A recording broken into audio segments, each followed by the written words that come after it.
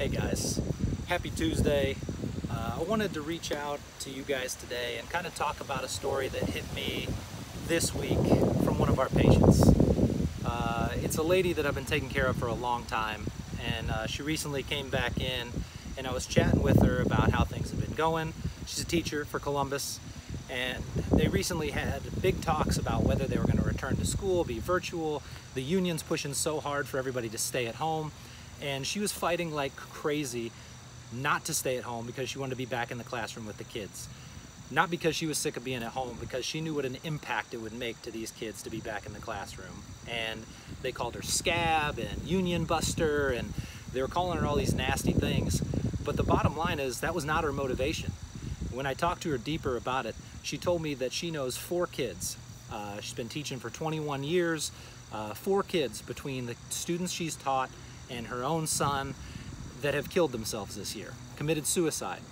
I think we all know how stressful and crazy this year has been, but I also think that we underestimate how powerful it is that we've kept our doors open and we've maintained that level of passion and normalcy that no one else is doing.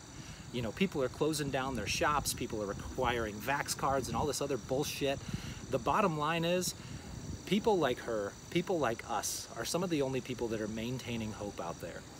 And every time that we come into that office with that energy, every time we give somebody a sense of presence and calm with our interactions, with our adjustments, when we get in there, we are the hope. We are the change.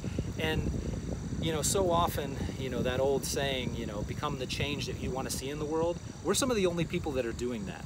So as you guys are going through today, and as we're interacting with our patients, I want you to really realize and focus in that we are the people who are keeping things normal.